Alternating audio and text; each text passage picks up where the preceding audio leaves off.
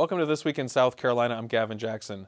The Department of Health and Human Services recently partnered with the University of South Carolina to help combat the growing child and adolescent mental health crisis. Health and Human Services Communications Director Jeff Leieritz joins us to discuss the new School Behavioral Health Academy. But first, this past September, the Violence Policy Center released its When Men Murder Women study, and for only the second time since its release in 1998, South Carolina was not in the top 10. Sara Barber, Executive Director of the South Carolina Coalition Against Domestic Violence and Sexual Assault, joins us to talk about what needs to be done to protect people from becoming victims. Sara, welcome back to the show. Thank you. Thank you for having me. So Sara, let's start with the latest data on domestic violence in our state. The Violence Policy Center found that in 2020, South Carolina ranked 23rd in the country when it comes to the number of women murdered by men. That was 41 women in 2020, or 1.52 per 100,000 women. So we went from 6 in the year prior to 23rd. Is that encouraging? Is it still troublesome, or is it all pretty much relative in your opinion? I think it's always good news when you see data like that. Any improvement is good news, and obviously that's fewer people who lost their lives that year. But it was 2020. It was the beginning of the pandemic. That's a very unusual year. And if you look at the data across all the states, you'll see some states the rate went way up, some states it went way down compared to previous years. So I think what we're going to have to look at is the pattern of how that starts to play out in years to come, whether that was the start of a trend or whether that was a blip in a year where who knows what was going on. So I do take encouragement from it always. You know, when you do this work, you always have to keep that hope alive, but I do think we need to be cautious and not jump to any conclusions about what that data truly says about whether things are improving or not in South Carolina. Because that was a concern when we talked last year and in years prior, just about, were you expecting more troubling numbers because of the pandemic, because of, creating such a unique situation for people to be, even more so trapped in.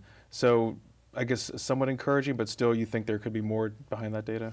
Yeah, and so that's lethality data. And we were surprised by the fact that we dropped down. And when I talked with somebody at the National Domestic Violence Fatality Review Initiative out in Arizona, they were surprised by our data too, because it was not what they were seeing in other parts of the country.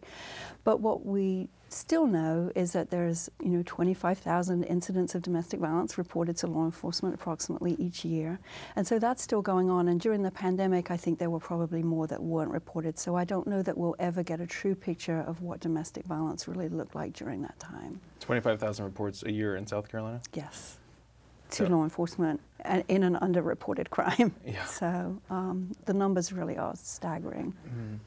When we look at that data, and I don't know, again, if we're still trying to understand it, but when you look at the laws that were passed previously in years previous, do you think maybe that's helping affect those numbers, or do you think that we're seeing some changes as a result of those laws that were passed? I would hope so, but I think it's also very different to parse out. We've been number 6, we've had since those laws have changed. We've been number 3 since those laws have changed, and now we're number 23 in lethality. The numbers and incidents reported stay around the same. Our member organizations are still fielding around 15,000 hotline calls every year. We're still providing shelter to around 3,500 women and their children every year, and we're still providing, thousands of people with community-based services. So we still have a huge problem here, and the criminal justice system and the laws that run through are only one aspect of what we're dealing with. Domestic violence is in many ways like an octopus, in that its tentacles go through every system. They go through housing, they go through medical, they go through mental health, they go through people looking for work. I mean, there's just so many ways, and I think we concentrate so much on the criminal justice system that sometimes we forget there's a whole sort of big shadow endemic level of domestic violence that we may not be seeing in those numbers. Yeah, we'll talk more about what it takes to get out of these situations, and I know how difficult it is because we've talked about that before, and you brought up a lot of good points about how just so many facets there are when it comes to these situations that we have to deal with, especially women in these situations. Before we get there, I want to ask you just about, how we get to this problem in the first place. We're talking about seeing record drug overdose deaths in 2020. We see increased rates of alcohol use and abuse. We have mental health problems. We have a system that's somewhat broken. Can you talk to us about how addiction, substance abuse, and just all of this kind of plays into what creates domestic violence in the first place in our state? So I don't think those are causal factors, but I think they are very sort of, they are intricately involved. They're correlates of what we're looking at.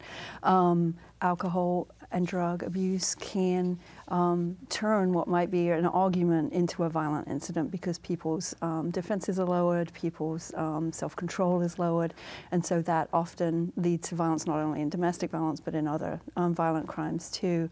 Mental health is the same way. I mean, I think what we have in this state and in many states is sort of this toxic brew of so many different things that come together to create levels of violence in our homes that really undermine the lives of victims and their children, and so become intergenerational in effect. And that kind of brings up a thing I was talking about when it comes to creating healthy relationships and what a healthy relationship is, especially now when we talk about the term toxic masculinity. That's something that's really kind of gotten more awareness, and we're talking about, you know, what it means to be a man, you know, not being able to show emotion. That's that phrase that toxic masculinity kind of encapsulates there. So what is up with what's up with the misunderstanding there, I guess, when it comes to, you know, having communications with families to have healthy relationships for children? What needs to be said?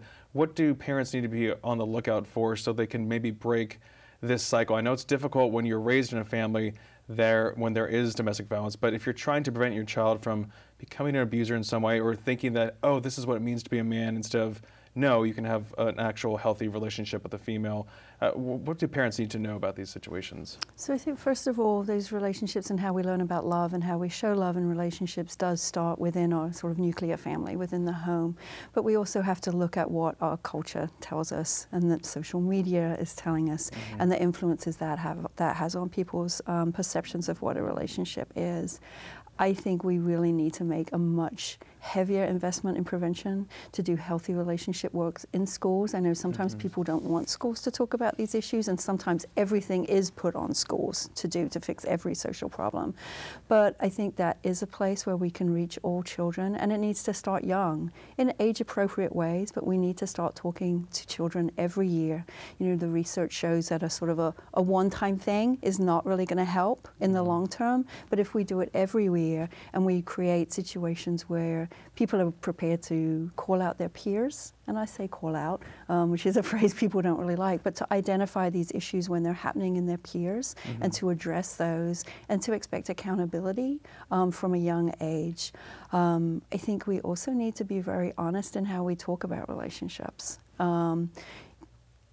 High school students, middle school students are very good when they're calling and identifying things that aren't true. So when we sugarcoat things or we don't talk about what relationships really involve and we're not talking to them on a level they can understand or respect, then we're not going to make change.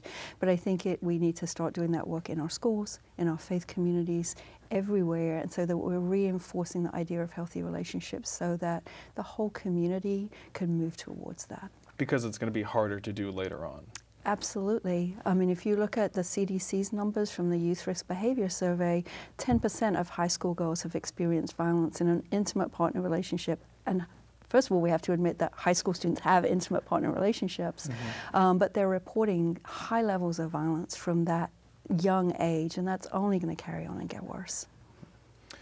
When we talk about some big changes we've seen this past year, the U.S. Supreme Court overturned Roe v. Wade. That's about 50 years of abortion access precedent. Tell us how you see that affecting women in domestic violence situations. We're talking about abortion access and this feeling of being trapped, essentially. Well, it's a big issue. And it's something that people don't really talk about. When we talk about abortion access, people will talk about rape exceptions, limited as those are and as damaging as those can be. But nobody ever talks about reproductive coercion. What happens when women are not allowed to use birth control, when things such as stealthing happens, when they're pressurized to have sex against their will. That happens in violent relationships. It's not as easy as if you don't if you don't want to be pregnant, don't have sex. For women who are in violent and coercive relationships, that's not a choice that they have. And so removing their access to abortion care that they need or may need is a further continuation of that abuse. I mean, it really enables batterers to get what they want from women. And I think it's very sad when we have sort of the apparatus of the state enforcing that abuse and furthering it. And then you're talking about creating that cycle that we were just talking about, trying to break. Yes. I mean, it's very hard to leave a relationship. It's almost impossible when you have 3, 4, 5 children. Where are you going to go? The question is often asked, why didn't she leave? And the question, I mean, leave and go where? Mm-hmm. You know, we have no affordable housing in our state. It's very hard to find. And there was a report that came out recently that, I mean, I think Charleston, Greenville, and Myrtle Beach are among the cities with the highest increases in rent. So we're asking people to leave, people who may not have been able to work, people who don't have any control over their finances, people who are living in fear, and the violence may get worse if they leave. You know, we're asking them, why didn't they do something, instead of looking for solutions for them that might make that possible. So what can women do in those situations right now? That if they're watching, if they might know someone who's in a situation like that, what can they do to help them when it's so daunting? If it's a victim themselves, we would ask them to reach out to one of our member programs in the area in which they live. They can find that number and the services that are offered on our website. There's also the National Domestic Violence Hotline, which can also direct calls if somebody can't find a local program. If it's a friend, we ask that you really take the steps to listen to them, to believe them, to help them find resources, and to stay in support of them. People might not leave the first time, people might not leave the second time, but to be that sort of rock that they can depend on, someone who's not going to judge them, who's going to understand that they are the expert in their life and will know when it's safe and when they have somewhere to go, just to be there for them. That's what victims need, is for somebody to believe them and to help them. And Sara, we know that domestic violence, it's not just physical, right? There are so many other aspects to this, so many things that people can't see. If you're in a relationship and you maybe experience something, like what's the situation there? Do you just automatically say, no, you know, I got hit one time, I'm done? I mean, sometimes it's not that easy to do that, but you know, walk through some of these scenarios where people should start identifying patterns or situations that are just basically trapping them in this situation. It can be very difficult when you first enter a relationship. It can sort of mimic the romance that we're all familiar with when we first get into a relationship and you want to be with someone all the time. But as the relationship progresses, if somebody stops you seeing your friends, if somebody stops you seeing your family, if somebody's controlling where you go, if somebody's wanting to check your cell phone, if somebody's taking over financial control of you, these are all things that should be red flags for you. Violence doesn't always happen on an ongoing basis. You know, sometimes violence only ever has to happen once, and then you know as a victim that if you disagree with that person again, that threat is always hanging over you. People don't go out on a first date, somebody hits them and they can decide to continue that relationship. You know, oftentimes the violence starts later, once you're emotionally involved in that relationship, when it's hard to leave. But keep a lookout. Mm-hmm. If you do see worrying signs, try and find somebody to talk to. Come to, as I said, you could call one of our member organizations and talk through a safety plan with them. We know it can be difficult to leave. We know that sometimes when you are physically abused, there'll be lots of apologies and it will never happen again, those kind of things. But it probably will. This is a cyclical kind of problem in relationships. Mm-hmm. But we just want people to know that there is help, there is hope, and that you can find your way to safety and peace again.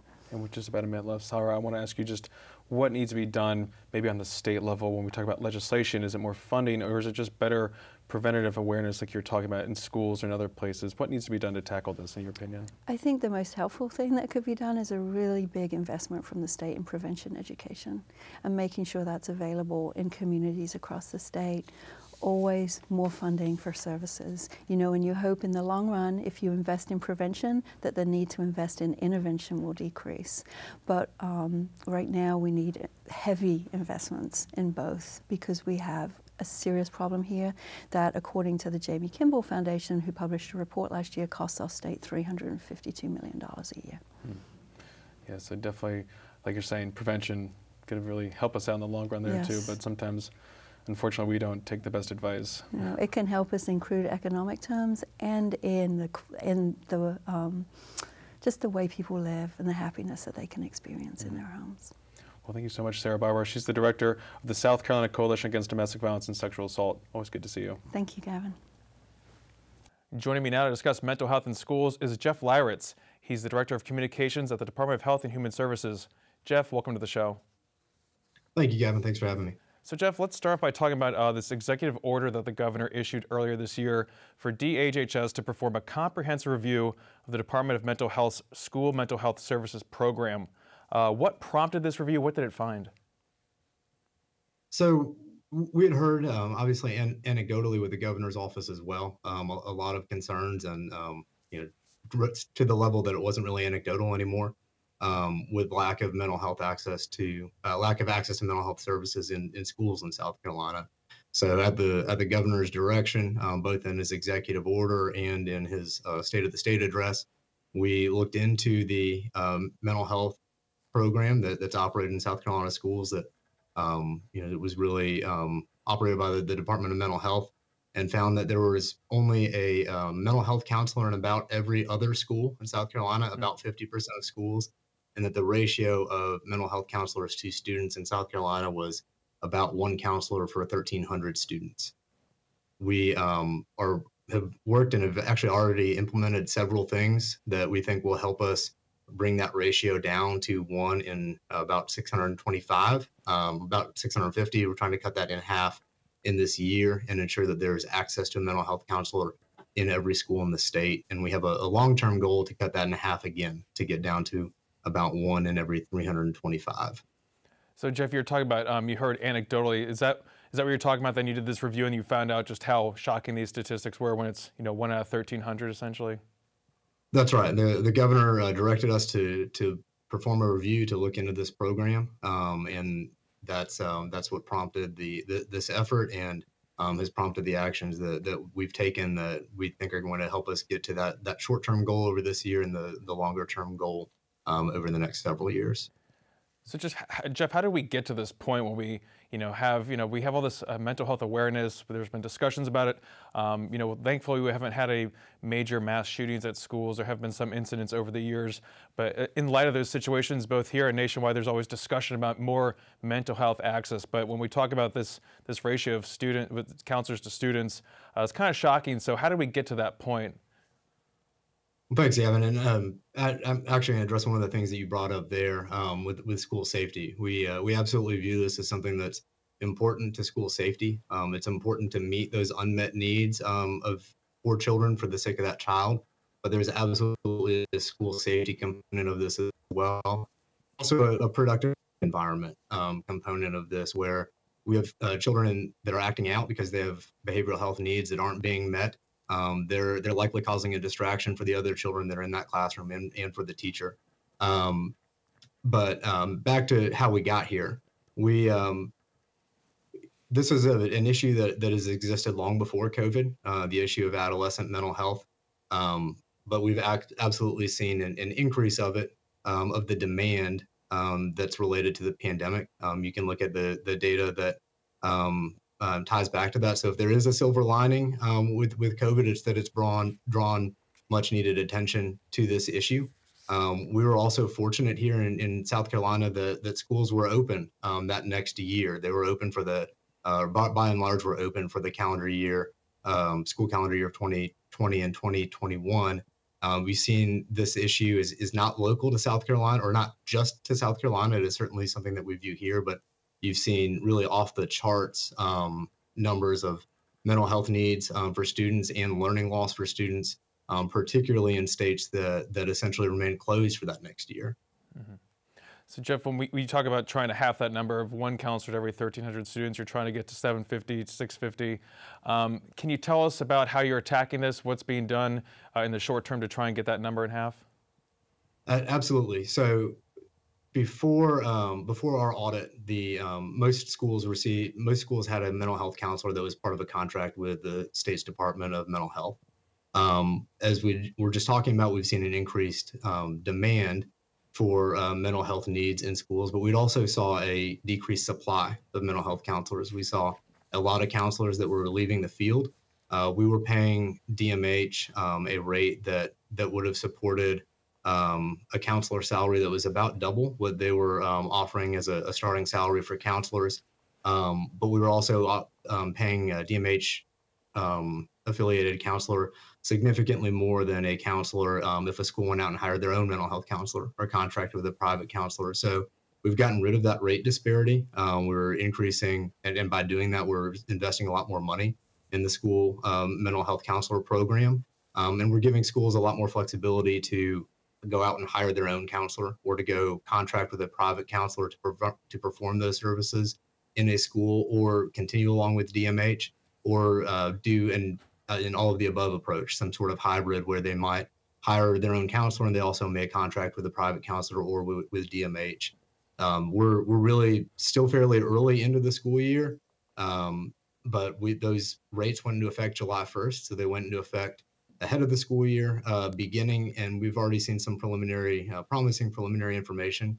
Last year, we had 14 school districts in the state that hired their own counselor, or that had their own mental health counselor that was a school employee. We've seen 30 districts that have told us that that's the route that they want to go just for the school year. That's an intent. It's not schools that have already gone out and hired their own counselor, but that's a promising early number, and hopefully will get us along the path that we want to go in giving schools more flexibility to really take an all of the above option there in terms of being able to increase access to these vital services. So Jeff, when we look at the need for these counselors and funding situations, obviously we had just record amounts of money flowing through the budget this past year. It's my understanding that there was some money slated for this need. What ended up in the final budget that got to the governor's desk, and how is that money getting pushed out? So a lot of what we have done with the additional money that we have for this is that rate increase, is increasing the rate that counselors are able to reimburse, or are able to be reimbursed for performing mental health services in the school. And we've also contracted with the school psychology at the University of South Carolina, and they have developed the South Carolina Behavioral Health Academy, which is available at scsbha.com or scsbha.org. And that is also to provide schools with resources in not just giving them flexibility and saying, okay, you now have more opportunities to hire your own counselors. Good luck. It's also helping them integrate mental health counseling into their day-to-day operations, making sure that those resources are available for our school, or for our students and our families in our schools. And Jeff, then also you're talking about that program at USC. Is that creating a pipeline also of counselors perhaps to get out, and not only in the state, but hopefully into the schools? I mean, how are we incentivizing the next generation of counselors when we're talking about there being such a deficit, and then just the need to get trained up in the first place? Absolutely. We think that that's while that $3.2 million grant is to stand up this academy, we're not going to be able to get to our long-term goal of one counselor for every 300 students if there's not an increased pipeline of people entering this field. So we think that partnership is really an important part of this as well. But a lot of it, again, gets back into increasing the reimbursement rate, increasing which has a trickle-down effect of increasing the salary that you're able to make as a mental health professional performing services in a school setting. And it's my understanding that not all the counselors are licensed in the state. What does that translate into? I mean, are they still maybe up to snuff when it comes to professional certificates? What's the difference between not being licensed in the state and being licensed in the state? So that's correct. Counselors that are employed by the state's Department of Mental Health are not required to be licensed. They are required to have a master's degree in a relevant field and are required to go through other training, but they're not required to be licensed like a private employed counselor is. Part of the work that we're doing with SBHA is training for counselors to hopefully increase not just the availability of counseling and the integration of schools being able to provide these services because it's a part of their day-to-day operations, but is also to improve the quality of counseling. There's a 3-tiered approach that will be available in the curriculum that's being developed through SBHA. They have an overview module that is available on their website now, that's available for anybody who works for a school district. It doesn't have to be a counselor, but it's available to support staff, it's available to teachers, it's available to school leadership and principals and vice principals. Those other 3 tiers are really geared towards mental health professionals to improve the quality of care that's available as well. Mm-hmm. And Jeff, really quick, we have 30 seconds. Can I just ask you about the state of psych beds available in the state? We were hearing from Robbie Kerr, the director of DHHS, that there were more beds available 20 years ago than there are now. Any idea about how many operational psych beds are in the state and how you guys are addressing that problem? 30 seconds. So we were also given some money by the General Assembly, some one-time money to look at the end-to-end behavioral health landscape in the state. And one of the things that we're looking at is being able to triage people who are receiving mental health care that right now they're receiving that care in an emergency room. That's not the ideal setting. We're looking at ways to look at that end-to-end spectrum of care from when somebody first is able to access treatment to people who are needing to be in a facility where they have additional psychiatric needs. So we're looking at that with the one-time money that we've received from the General Assembly and really looking at building that infrastructure around that with a longer-term goal of making sure that there's care throughout that continuity. Gotcha. Yeah, a lot of needs out there right now, especially when it comes to mental health in the state. That's Jeff Leieritz. He's Director of Communications at the State Department of Health and Human Services. Jeff, thanks so much. Absolutely. Thank you, Gavin. And tune into ETV October 26th at 7 p.m. for the only gubernatorial debate in South Carolina between incumbent Republican Governor Henry McMaster and Democratic challenger Joe Cunningham. I'll be moderating with the Post-and-Courier's Andy Shane. Also, to stay up to date throughout the week, check out the South Carolina Lead. You can find it wherever you find podcasts and on southcarolinapublicradio.org. For South Carolina ETV, I'm Gavin Jackson. Be well, South Carolina.